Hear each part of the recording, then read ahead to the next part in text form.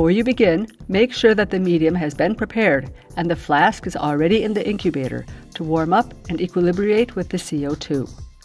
While the medium is warming up, it is a good time to get the rest of your equipment ready.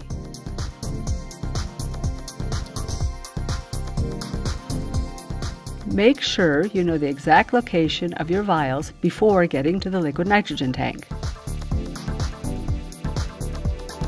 Picking up the cells.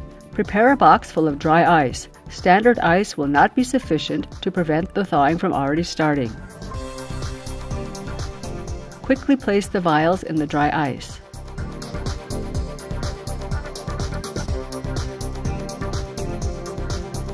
Put the rest of the vials back into the liquid nitrogen tank. To vent the vial, slightly open the cap about a quarter of a turn, close it, and immediately place it back into the dry ice. When all the vials have been collected, close the liquid nitrogen tank and proceed with the thawing step. Before you begin, make sure that the water bath has a temperature of 37 degrees Celsius. From this point on, the timing is critical. The box containing the vials should be located just next to the water bath. Thaw only one vial at a time. The other vials will remain in the dry ice until the cells of this vial have been transferred into the incubator. Do not submerge the vial completely, but make sure the water level is reaching just under the cap, as you can see here. Slowly move the vial in the water bath for about 2 minutes. At this point, remove it from the water bath and take a quick look to assess the status. If the content of the vial is completely thawed, or if only a tiny ice cube is left in the vial, proceed with starting the culture. Place the vial on a tissue and spray it with a validated disinfectant.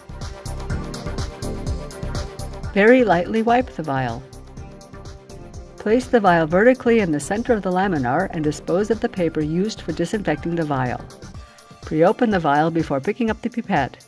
Also, if not already done, pre-open the cap of the culture flask.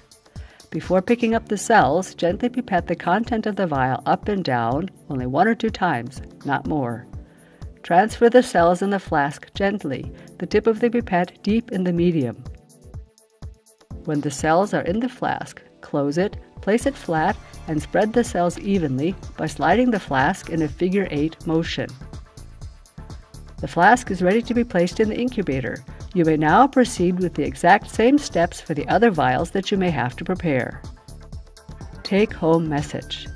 A good preparation, along with an appropriate speed and good technique, will make your cells happy.